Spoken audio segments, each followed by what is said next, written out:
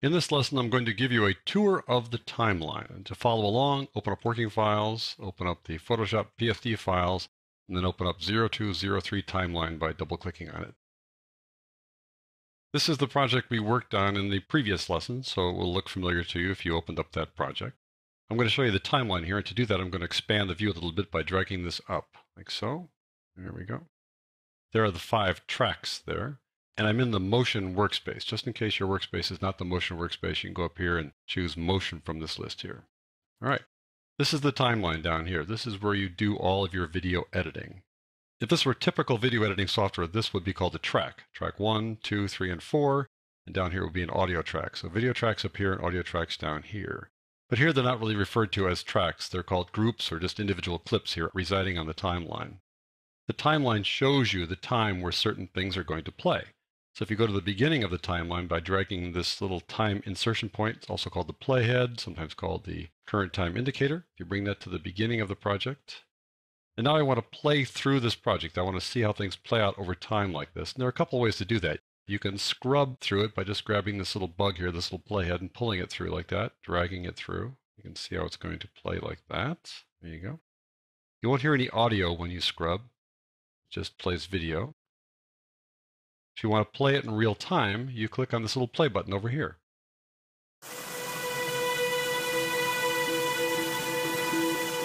Notice that it turns into a stop button after you click the play. Click on stop and it stops. These other controls have some use, but you're going to find that you're going to use keyboard shortcuts to run these guys down the road, and I'll explain keyboard shortcuts in the next lesson.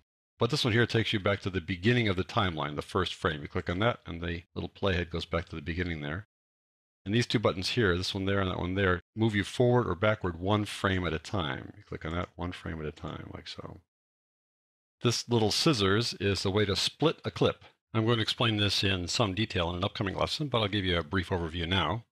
I'm going to drag the little bug here, the little playhead, over right to here, for example. I want to split this clip down there. So if I click on this, it won't split it because that clip is not selected. But if I click on it, now it'll be selected. I'm going to split it.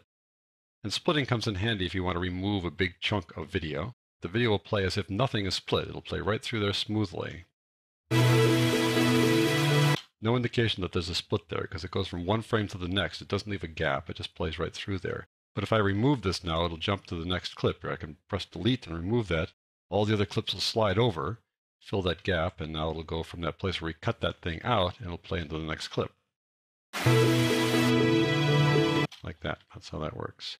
I'll undo that by opening up history here and go back to the beginning. This is the way that you access the transitions, the video transitions called crossfades. We'll talk about this in an upcoming lesson. I'll close that by clicking that button again. This is the time. Right now you see 5 with a colon and then 2 zeros and an F. That means 5 seconds and 0 frames, 10 seconds, 0 frames. We're looking at what's called NTSC video. That's the video standard in North America and Japan. And the frame rate for NTSC video is 29.97 frames per second, which seems like an odd number to have, but that's just the way it is. So basically, I think in terms of 30 frames per second.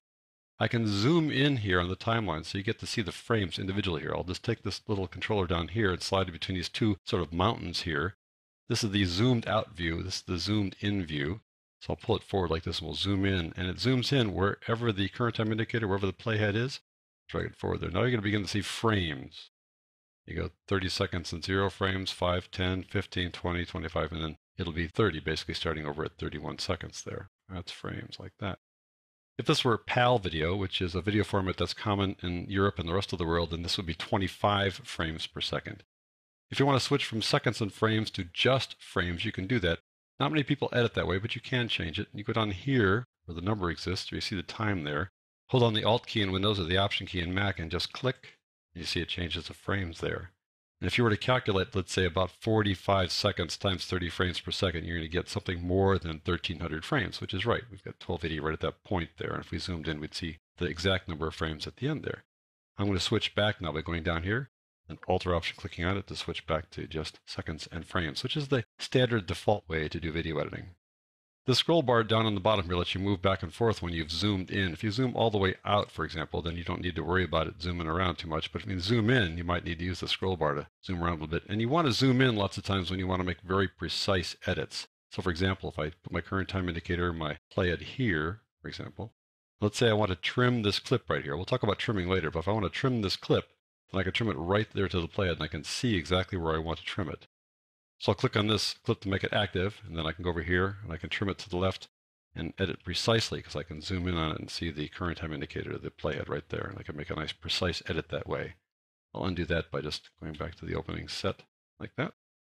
I'm going to zoom back out so I can see everything again. So I'll pull this back so you can see the whole thing. There we go. Maybe zoom in a little bit. There we go.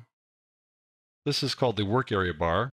I slide this to the left a little bit. You see two ends there, that work area bar, and then on the right, it's the other end of the work area bar. The purpose of the work area bar is to set how much of the video you want to export when you're done, how much of it you want to render. Normally, it's the entire length of your project, so the work area bar expands or contracts as you add clips or delete clips or change the lengths of clips. I'm going to make these guys a little bit longer here. I'm going to grab this one down here and make it longer. You'll see that the work area bar then will slide to the right accordingly. Let me just drag this to the right, and you'll see that the work area bar now covers that extra length. If I were to undo that, let's just say, and maybe shorten things down by shortening down this audio here, then the work area bar will adjust accordingly to the longest thing in our project. I'll do Control or Command Z to undo that. There we go. These disclosure triangles here reveal some keyframes.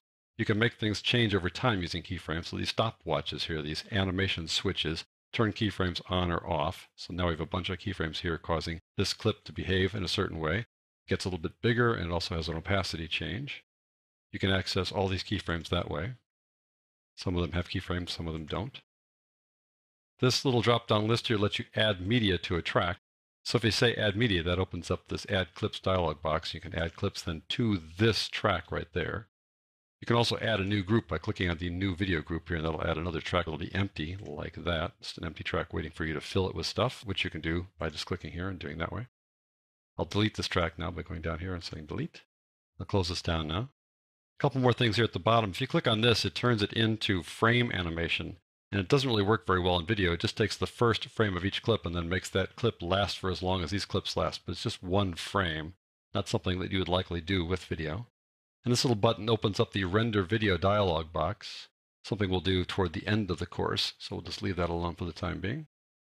And that wraps up this overview of features you're going to find inside the timeline. In the next lesson, I'm going to explain some keyboard shortcuts that you can use to simplify and streamline some timeline tasks.